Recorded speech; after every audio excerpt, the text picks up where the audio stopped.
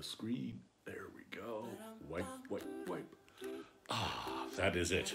Me in Technicolor. Hello. Ah, good day. It is I. Welcome to Wordle, Durdle, Ding Dong.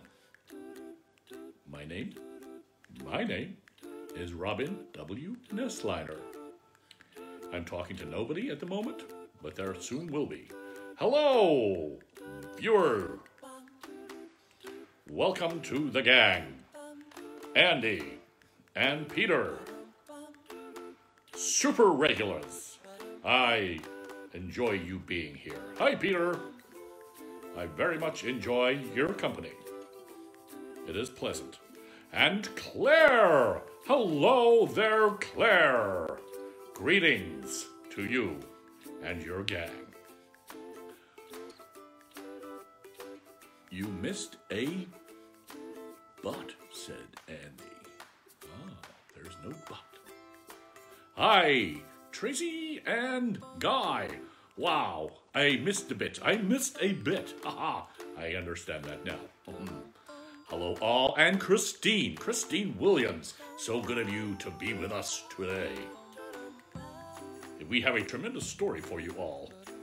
It is disgusting, so prepare. Brace yourself. It is going to be gross. Did we all have a nice day? Did we all get outside?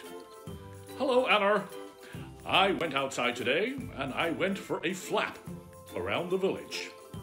It was a very pleasant flap. It pleased me greatly. What did you do? Did you go for a flap? Or did you just do a walk? That thing that people with legs do. No. We have a few shout-outs today. Our first shout-out goes to Chuch. Hello, Chuch. How are you? Mwah. We love you lots. Russell asked, did I get my feathers ruffled? Never. I am used to working under pressure. I am pressure. I do not ruffle. Never ruffle.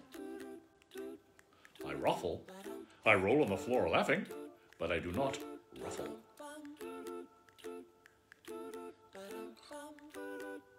Hello from sunny Edinburgh from Catriona. Sunny, wow, that's amazing. In Edinburgh. Who would have thought such a thing? Andy went for a hop, skip, and a jump today. That is fantastic. A little bit of hopscotch. Never did anybody any harm. Hop, skip, jump. Fantastic. All right. I think it is time we started the story. It is a 19-minuter today. Prepare for a 19-minuter. Sit down. Get yourself a nice, cool drink. Maybe some pink lemonade. That would be nice. Can we have pink lemonade after the show? We can. I am excited. Let's go. Okay, this is Christine has said, before we start, she had a sit in the sunshine. That is good. Get your vitamin D and you will not get rickets. That is a fact. All right, so today we are going to be listening to Nigel Nitboy by David Walliams. Settle down. Here we go. Nits are itchy. Nits are scratchy. Nits are scritchy. Nits are a nuisance. But not for Nigel. Nigel was a boy who could never have enough nits. He wanted his hair crawling with them. Our tale begins on the morning that Nigel woke up to discover that he had a nit living in his hair. Most of us would be appalled. But not nits, not Nigel. They would immediately want to evict the nit. Not Nigel. He was delighted. The boy called his nit Mr. Henderson. Nigel didn't have a dog or a cat or a hamster, so he treated his nit like a pet. He made sure that he never combed his hair. Nits hate combs. Soon Nigel's hair was wild and frizzy like a great big bush. A jungle paradise for Nits. Nigel fed Mr. Henderson tidbits of dandruff. Nits loved dandruff, in the hope of training him up to do tricks like leaping from one side of Nigel's head to the other. Soon afterwards, Nigel heard of another child at school who had nits. Her name was Tina Ting. Nigel wanted Tina's nits more than anything else in the world. He wanted nits, nits, and more nits. At break time, Nigel chased the poor girl around the playground. I got ruffled. "What do you want?" cried Tina tearfully. "I'm not playing it." "I want nits," replied the boy. "My nits? Are you nuts?" yelled the girl.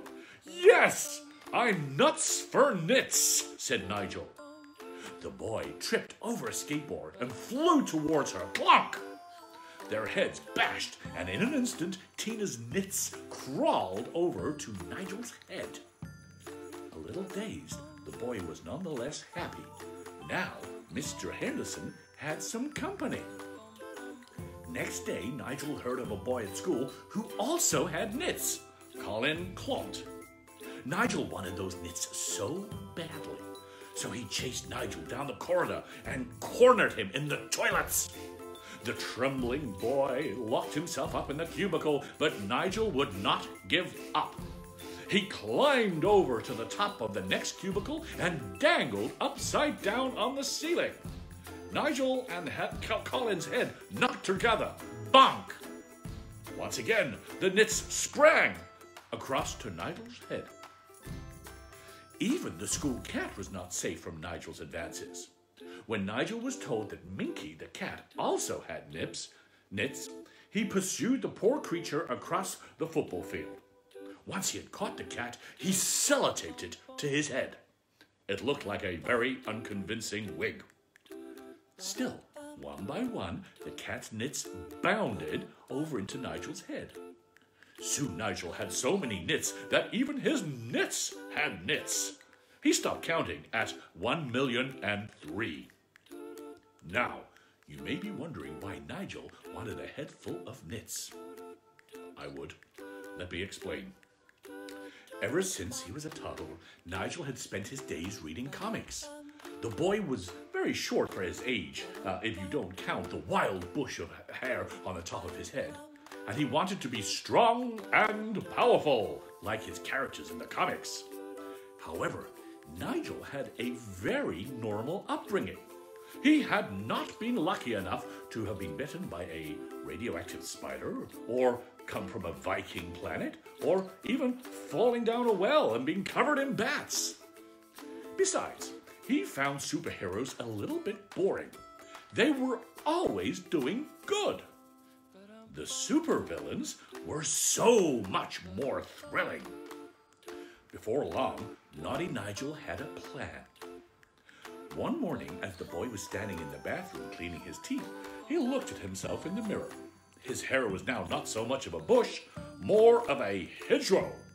Nigel could not remember the last time he either cut or combed it. Buzzing in and out of this hedgerow of hair was billions of nits, forming a dark cloud all around him. That day had finally come. My nit-based superpower is ready.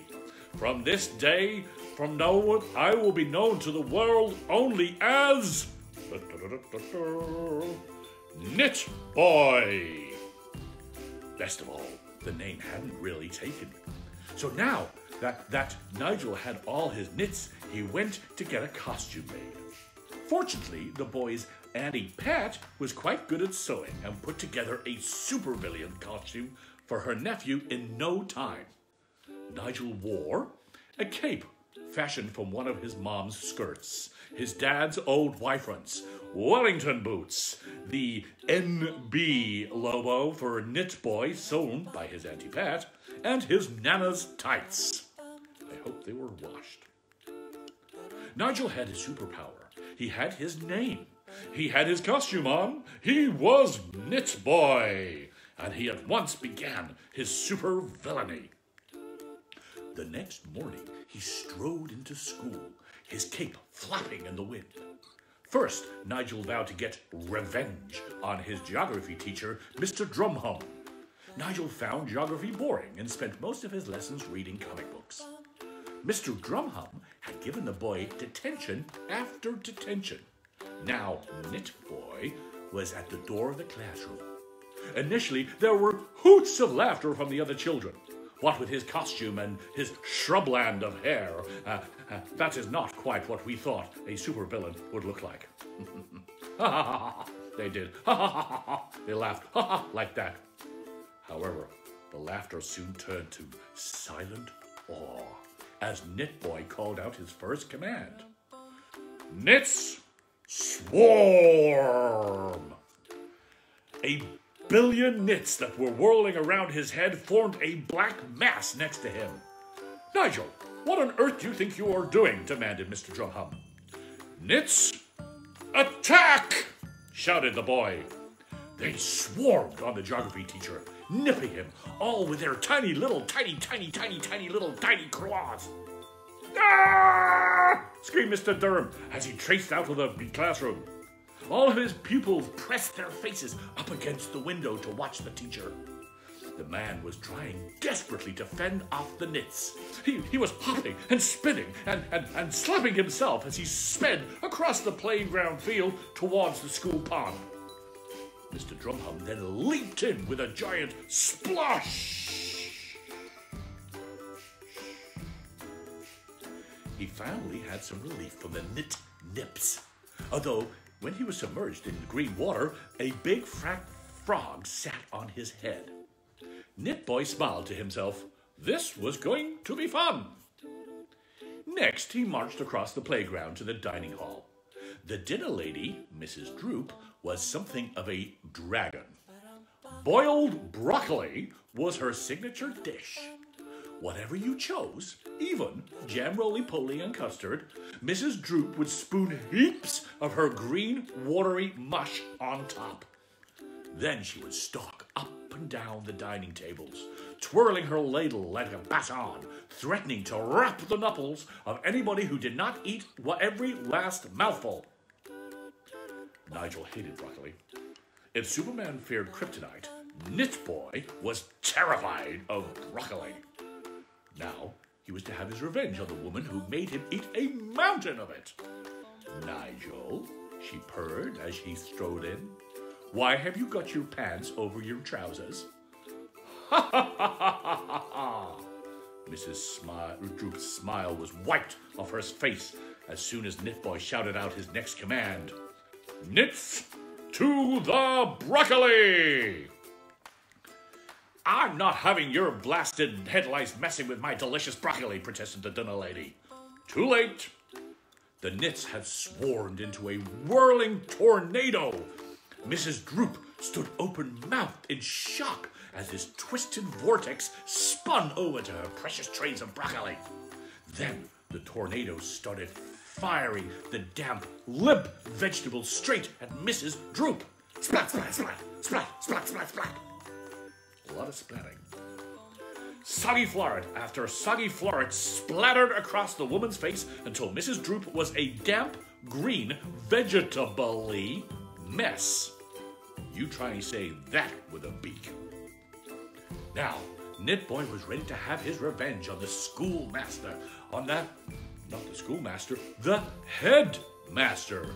The elderly Mr. Sourchops was suspended Nigel from school after his 10th detention for reading comic books in lessons. The headmaster was a small and timid man, so Nitboy thought he would frighten him. Nigel stood in the playground just below the window of the headmaster's office. He closed his eyes in concentration. Nits, shapeshift, he ordered. Slowly, the tiny insects swarmed together to the shape of a giant super nit. They were able to read their master's mind. As the boy kept his eyes tightly shut, a look of intense concentration on his face, the giant knit shape surged towards the headmaster's window. It banged on the glass with a huge claw. Clunk, clunk, clunk. Mr. Sourchops swiveled around in his chair and squeaked, "No!" The giant knit bashed its great head against the window, breaking the glass. Crack! "Help!" screamed the headmaster as he dashed out of his office. Running into the playground, Mr. Sourchops spotted a wheelie bin. Checking behind himself all the time for the giant super knit, the little old man pushed the bin as hard as he could before leaping into it as it was speeding away. Finally, Nitboy opened his eyes and watched with glee as his headmaster trundled across the playground to in the bin. It bashed on a low wall. Clang! Sending the little old man flying straight through the air onto a tree trunk. Clunk! The knits swarmed back to their master's head as Nigel strode out of the school gates. There was plenty more super villainy to be done. Not long after Nitboy arrived in the market square, which was teeming with bargain hunters, using his... Oh, we had a disconnection. So we'll start that last paragraph again. Not long after, Nitboy arrived in the market square, which was teeming with bargain hunters. Using his knits, Nigel spelled out the letters of a very rude word in the sky. Bottoms. Bottoms. One old lady was so shocked, she fainted at the sight. Next, Nitboy turned his attention to the local toy shop. The supervillain ordered his knits to steal every single item in the store, including the till. The shop owner chased the boy down the street, but he was whacked over the head by the knits with one of his own giant teddy bears. Oh, the irony. Oh, the irony. Yet there was still more chaos and destruction to come. Suddenly, lights flashed and a siren wailed, and police had been sent to stop Nigel from creating further mayhem. But Nitboy ordered his knits to attack the police car, and they swarmed onto its head screen. The glass became so thick with knits that the policeman crashed straight into the window of an optician's. Smash. Nothing could stop Nitboy now. He felt invincible. Soon the whole world would kneel before him. All hail Nitboy! Hail. Later that night, Nigel had put on his pajamas and was lying in bed, because even supervillains need their sleep. The boy was dreaming of the next day's evil schemes. However, outside the street, the denouement, it's coming. However, outside the street stood a throng of townsfolk, armed not with flaming torches and pitchforks as a tradition with angry mobs, but with an array of combs. There was one way to do this, only one way to do this, and they began to chant, "Comb his hair, comb his hair, comb his hair." Do you think they did that with Donald Trump? The chant became louder and louder as the mob grew angrier and angrier. Nigel leaped out of his bed and peeked out of the window. Looking down, he saw more and more people rushing out of their houses to join the horde. In a swirling whirl of knits, Nigel changed out of his pajamas to become Nitboy. He marched outside and approached the mob. With his Wellington boots on and his cape, which was really one of his mom's old skirts, flapping in the wind, Nitboy felt ready to take on the world.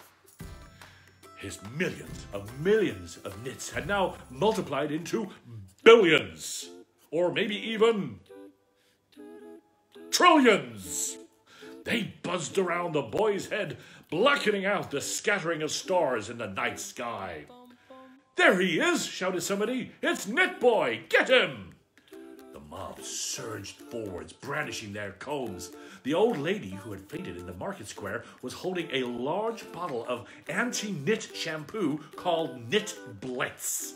On the label it said, and I quote, "The sworn enemy of the knit. This highly toxic and foul-smelling shampoo is poisonous to all knits. It is guaranteed to kill knits until they are totally and utterly and completely dead." Unable to contain her anger a moment longer, the old lady hurled the bottle at Nigel.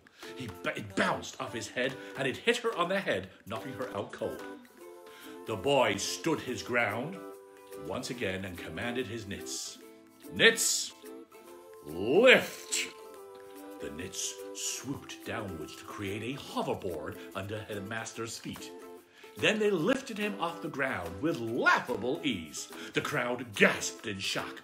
This supervillain could actually fly. The boy zoomed through the night sky, performing an impressive loop-the-loop before the mob. "Now go back to your homes or you will feel the full force of Nitboy." The townsfolk began muttering to each other dejectedly.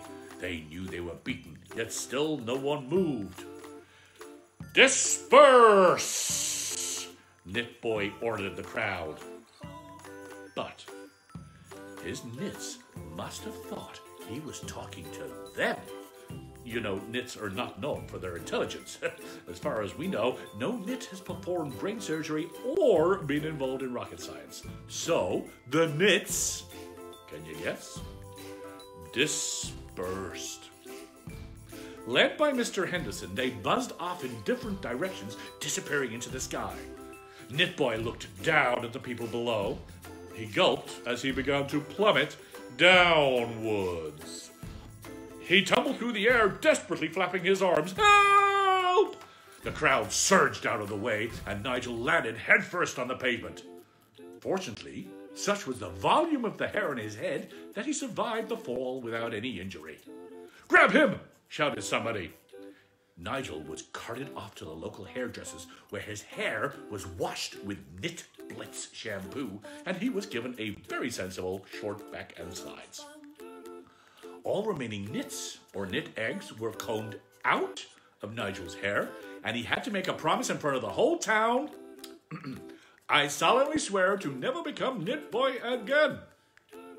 You might be surprised to learn that even though he was one of the worst children, Nigel kept his promise, and Nitboy was never seen again.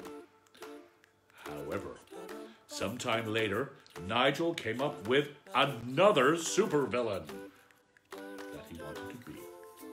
From now on, he would be known as Veruca Boy, a supervillain who refused to wear a plastic sock at the swimming pool, therefore unleashing a plague of Verucas on the world. And the best part was that Nigel could reuse the cape that was really his old mom's skirt. Wow! That was a doozy. Who needs Justice League? Who needs the Avengers? We have Nitboy and Veruca Boy. Ladies and gentlemen, thank you very much for watching tonight. I hope you have enjoyed yourself. Enjoy the rest of your evening and have noodles. They're good for you. Good night.